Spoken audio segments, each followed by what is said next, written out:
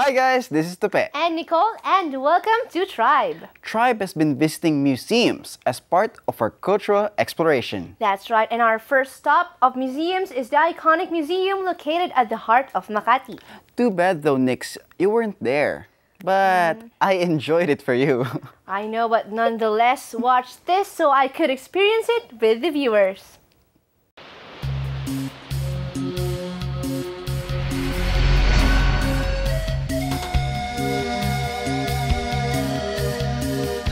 The Ayala Museum, an iconic building located at the heart of Makati. You could get to the museum either by MRT, by bus, by car, or even by foot if you're just around the Makati area.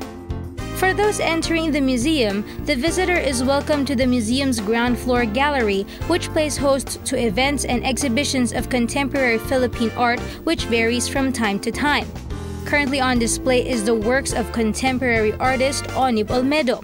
Entitled In My Life, Soul Portraits by Onib Olmedo, his art captures the very essence of the daily grind. His works are a mixture of mixed media of charcoal, ink, and paints on both canvas and paper. Part of the exhibition are his sketch pads, which encapsulates the daily journal of sketches that emerges from Onib's hands. From the elevator, go up one level and you will be welcomed by a huge display of 60 dioramas, maritime vessels, and life-size height models of prominent personalities from our history. Start off with a prehistoric model of the Philippines before the Spaniards colonized the country. Then move from diorama to diorama as history of the Philippines unfolds in front of your very eyes. It wasn't only the grandeur of the Philippine history that was also on display, but there were scale models of old ships being used for trade and travel during the turn of the century. And last, but certainly not the least, is a glimpse into our path to democracy, when people power made an outstanding mark on our history that brought the Filipino people together in a peaceful move to oust former President Marcos that gave way to our freedom.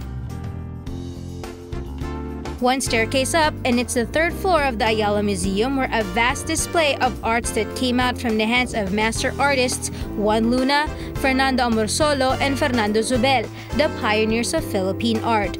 Start off with the works of master artist Juan Luna. From the entrance, one could see the startlingly vivid details of paintings that come to life at each stroke of the brush. Then move to the middle part of the room where another significant pioneer of Philippine art is honored. It is none other than Fernando Amorsolo. Fernando Amorsolo is a pioneer of impressionistic paintings at the turn of the 20th century. His use of shimmering sunlight on pastoral landscapes gave the audience a feeling of actually being inside the canvas. A few feet away and be inspired with one of the pioneers of Philippine art that gave a more modern and contemporary twist to the arts is Fernando Zubel, the youngest child of Enrique Zubel de Ayala. His works, which started the abstract art in the Philippines, served as the inspiration of the succeeding generations today.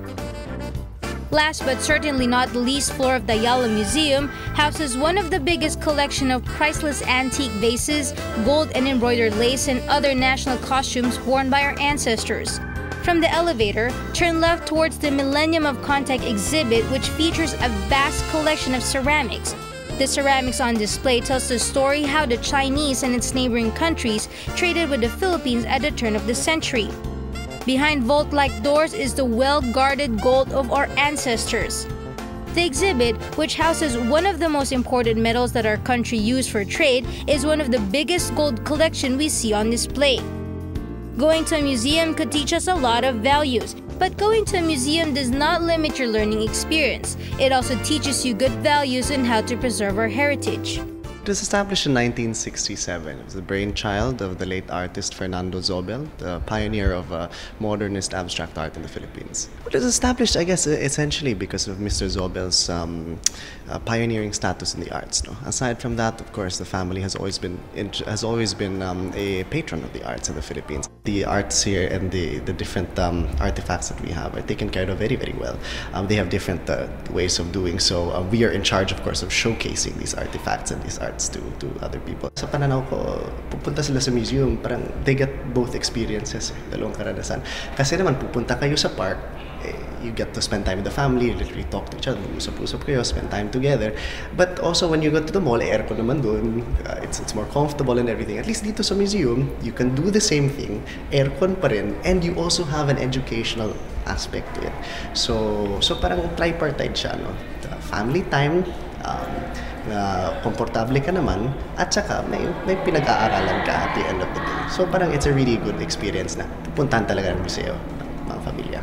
You know, we give all around passes naman to media personnel, no? But at any rate, if you're an ordinary guest coming in na wala ka namang prior consent, or if you weren't given prior permission to come into the museum to take pictures, we will have to confiscate cameras, delete the pictures, and give them back to you afterwards. Don't worry, we will not do anything to them.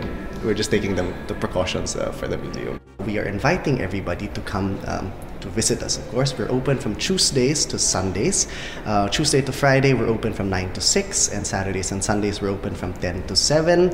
Come visit us. Come spend time with your family and friends. And of course, for those who want to impress a loved one or someone dating or someone, it's an excellent place to showcase your expertise on history, culture, and art. Thank you. The Ayala Museum has taught us a lot of things. Aside from its founding, it imparts to the next generation that we have a vast collection of treasures and heritage that we could truly call our own.